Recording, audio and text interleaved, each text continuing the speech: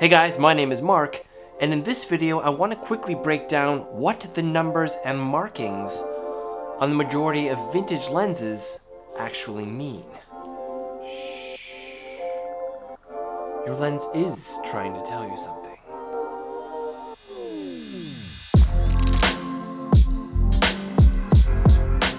So one of the first things you'll notice when you look at a vintage SLR lens is all the markings and numbers that are either painted on, or in most cases, engraved onto the lens itself.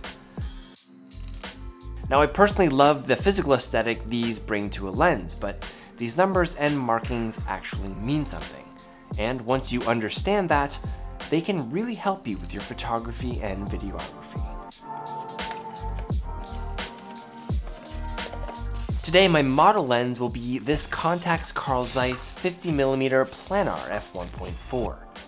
You can't miss the name because it's right here on the front of the lens. Next to that we have the maximum aperture, which is represented by the number 1.4. And next to that number is a 50, which is the focal length of the lens. So just by looking at the front of the lens, we know that it's a 50mm focal length with a maximum aperture of f1.4. Pretty straightforward. This is a Zeiss lens, and as such, the T* brand is on display right here. The T stands for transparent, and it's really just an indicator that the lens has a multi-coating to reduce flare and improve contrast. Interesting little fact here, it was introduced in 1972 to no real fanfare. But Zeiss started marketing the T* in 1974 as a reaction to Pentax's super multi-coated Takumar lens ads. Marketing. It's fantastic. Next up is the serial number, which doesn't really help your photography in any direct way, but you can use it as a reference to help track down how old your lens actually is, which is kind of cool. Moving along to the barrel of the lens, you've got the focus ring. Now on the focus ring you'll see some numbers here, which are distance measurements. And the distance markings indicate the distance from the lens to the object in focus. Now on this particular lens, the focus distance scale is measured in both meters, colored in white, and feet, colored in orange.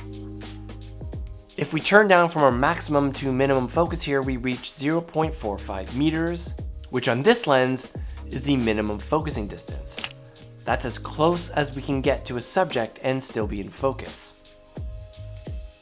Now on the other side of the focus ring, you'll see this infinity symbol, which represents your furthest focusing distance. And a big part about what I love about vintage lenses is having those hard stops, both at the minimum and maximum focusing points.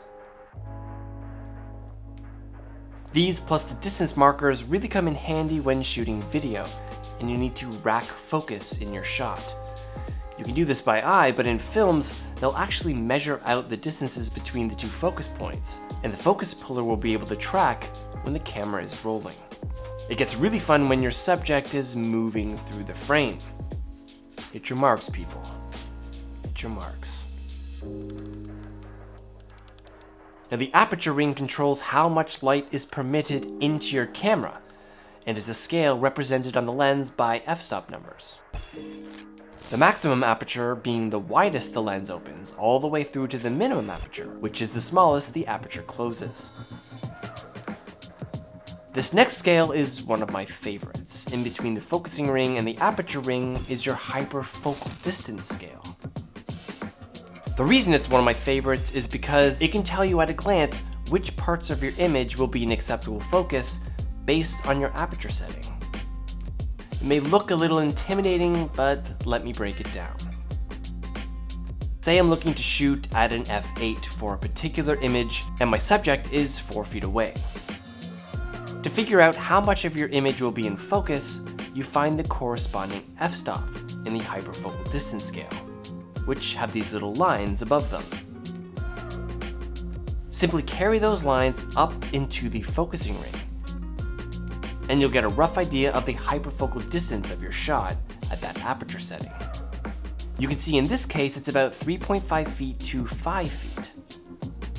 When you close down the aperture to say f16, the hyperfocal distance will increase between 3 feet to 6 feet. So even before taking an actual photo, you know the hyperfocal distance of that particular lens at a specific setting.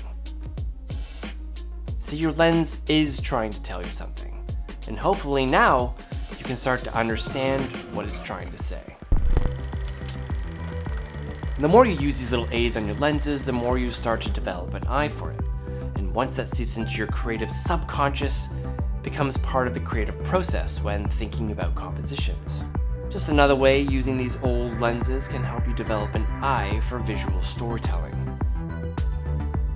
Alright guys, well that's it from me. Any questions, leave them down below. Thanks as always for watching, and I'll see you next time. For my super multi-coated Takomar 20mm f4.5 lens review.